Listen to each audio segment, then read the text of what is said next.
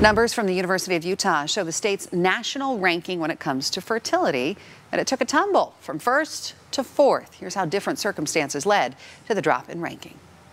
New numbers from the Kemsey Gardner Policy Institute at the University of Utah show Utah's fertility rate has been declining. So as we know, Utah's fertility is declining. In 2010, it was around 2.45, and now we're at 1.9. The numbers signify how many births are taking place per woman. That's a pretty large drop. That's a decrease of about 22%.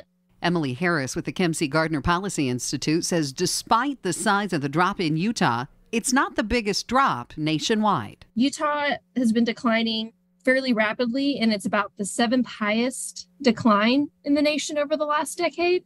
But all states in the United States have declined in their fertility over the last decade. There hasn't been a single state that's seen an increase either. Harris says the data does not explain why people nationwide are having fewer children. However, she also says there are patterns in people's decision when it comes to having kids. Higher education in women, higher income households, they also tend to have less children.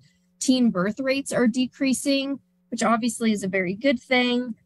People are postponing marriage, which can often then lead to people starting to have children later in their lives. There is also an economic component that affects the decision to have a bigger family. As an economic recession looms, oftentimes that impacts people's decisions to have children as well, if there's uncertainty about what's going on. And new information when it comes to fertility. The Center for Health Statistics came out with a report a couple months ago looking at national data for 2021 and noticed that the national total fertility rate actually increased a little bit. Data for individual states will come out at the end of this year. Amy Nay, Fox 13 News, Utah.